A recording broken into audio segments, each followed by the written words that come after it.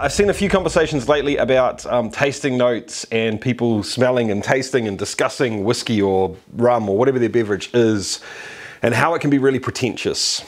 Yes, I agree with you, it can be. No, it is not always. And I also want to ask you guys to help me out with something, and it is going to involve a whole lot of tasting notes. It's coming up real soon and I need your help this Monday New Zealand time or Sunday if you're in the past. So I have seen some discussions and been involved in some discussions lately about how nosing, tasting, giving flavor profiles, telling people what you taste in beverages is kind of wanky and stupid and pretentious. And I get you. Yeah, you're right, it can be. If someone is doing it to lord it over you, if someone is doing it to one-up you, if someone is doing it to make you feel like you can't hang and you shouldn't be enjoying the beverage you're drinking, they're being an absolute prick. That has nothing to do with what they should be doing, in my opinion. Why do I think it should be something that you do and learn to do and build up a repertoire of names and flavors that you remember to be able to discuss these things with people? Number one is simply to figure out what you like, what you don't like, and be able to track more things like that down. Here's the thing, guys, not everyone is into the same whiskey, into the same rum, into the same spirits, whatever it happens to be. And if you like rum A, but you don't like rum B, but I love rum B and I hate rum A, that's not gonna happen. I like pretty much all rums. But anyway, if that is the case, there has to be something in those two spirits that I like, that you don't like, and that you like, that I don't like. If you can articulate what you don't like about a spirit, and more importantly, probably what you do like about a spirit, that means that we can have a conversation. Oh, you like this one?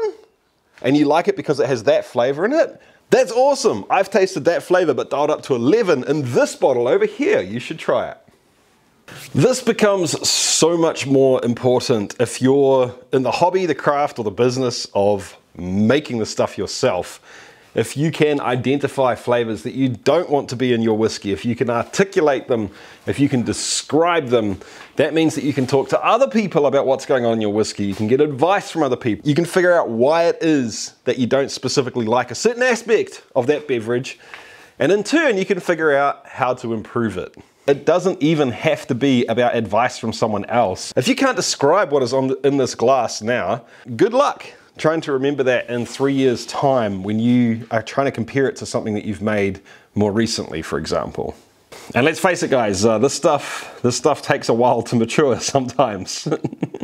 So being able to record what you're experiencing right now for future Jesse to be able to benefit from, that's pretty powerful.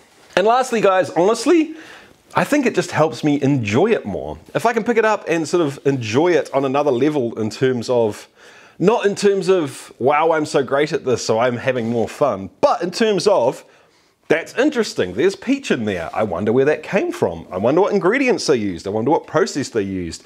Could it perhaps be the yeast that's led to that? You get the idea, right? If you can look behind the curtain, you get another little layer of enjoyment out of a hobby. At the beginning of this video, I said that I needed your help with something, and that's true, I 100% do. It's not clickbait. I am horribly guilty at letting these jars just sit around and age and never really do anything with it. Having a taste every now and again, maybe switching out some wood, but not actually ever really blending it into a finished bottle that I can have on the shelf inside and just enjoy a glass of it. Due to the extra spirits I'm making at the moment and the lack of being able to buy anything, I'm also running out of these jars. So I've set myself a challenge. I need to sit down and blend from what I've got sitting around in these jars, a few different enjoyable beverages that I will happily sit down and drink, when I'm relaxing in the evening.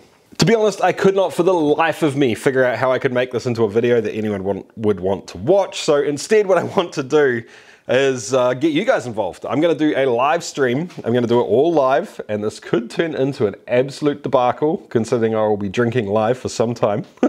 I would really like your input, guys, and the way that I'm going to get your input is that I'm tasting through, there's 16 jars that I've set aside that I think could potentially contribute to different blends. I'm working on tasting notes for all of these, so I am sitting and sipping them, which is what I'm doing right now. And I'm creating a spreadsheet, which I'm going to share with you guys, which lets you know sort of what each spirit is all about. I have not finished tasting everything yet because it's actually hard to make detailed notes on that many spirits. But the link is available in the description, so guys, please turn up to the live stream. It is going to be on Monday at 9 o'clock in New Zealand. Now, I can't for the life of me remember what that is for everything else, so a few different time zones here. That should give you a rough idea of when it is for you. I'll put these down in the description as well.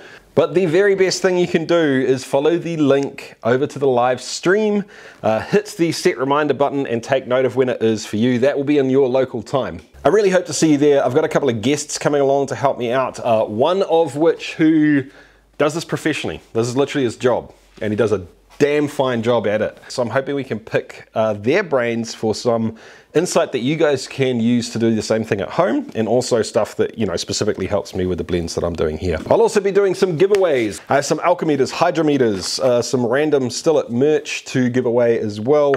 And I have yet to figure out exactly how I'm going to do that live while drinking and trying to keep a conversation going with myself half the time. Don't know, but I will be giving that stuff away.